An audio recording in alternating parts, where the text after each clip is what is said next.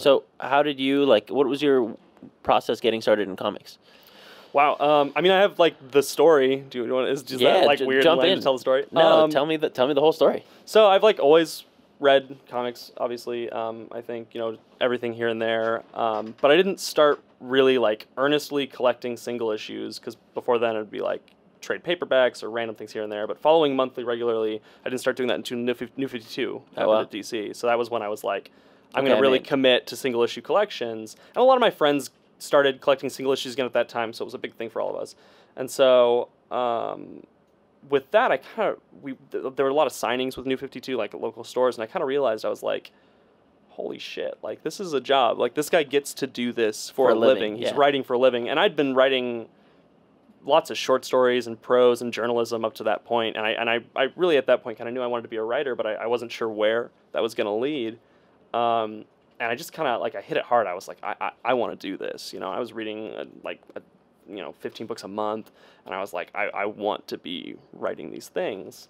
And so I had no idea how you do that. And I sort of found there's some of, like, my short story open call groups, like open calls for comic scripts, and I wrote, like, a couple little things for Arcana Studio, and like a random Irish publisher, like a random short story thing for a comic, and it was just like little things, but I wasn't seeing how that was going to connect, and so when I was in college, I was like, well, you get internships. So one day, I sent emails to everyone I could think of, and I was ready to even like go across the country if I had to, but that was not ideal, and I didn't get a lot of responses.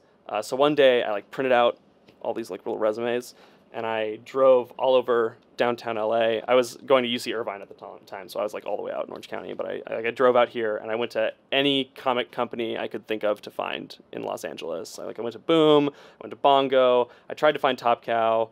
I think I might have been under the impression that Image still had their Century City office at this time, so I was like looking for Image.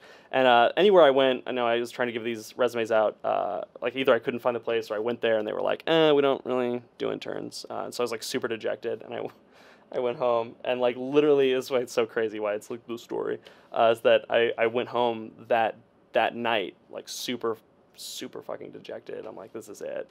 And I had an email waiting for me from Top Cow. That's so cool. The editor I had emailed about maybe being an intern there, and she's like, hey, yeah, we might need an intern this summer. Like, we'll see. I'll get back to you in like a week. And so that's how I ended up. I was an intern at Top Cow for a while, and people left, and I was there doing like editorial assistant work and assistant editor work and doing that. And then after a while of that, I just knew I was writing the whole time. And then after that, I was like, I need to write full time. Yeah. Start the transition process. Yeah. And it's been working out great for you. Fingers crossed. Yeah. Like, what was your first book that you ended up writing for Top Cow? Like, what was? It was Aphrodite 9 Hidden Files. Okay. I very much distinctly remember because Seek. Of course. Totally. So we were having a meeting, and it was everybody at Top Cow, and then me and Seek were like the two. I was the intern. He was the part-time marketing guy. And Hawkins came in, and he was talking about writing Aphrodite 9. And he was like, we need to do one of these fact books. And he was like, and he looked at us, and he goes, you two can write it. And that was it. Like, and that was the first thing. And we ended up doing that, and I did a couple other Hidden Files books. And then Top Cow does that talent hunt every year. And 2014, I think, was the year I was in charge of it. They just like had me do it because they were short staffed or whatever. I mean, Matt and Mark still picked the winners, but I was in charge of like running it and narrowing it all down. Yeah, you have to at least pass the gates. Yeah, exactly. I was the gatekeeper. You have Seek did the same thing when he was there. He was the gatekeeper too, and he said, listen, they said you have to look for this, and this, and if it doesn't have this, it's a no.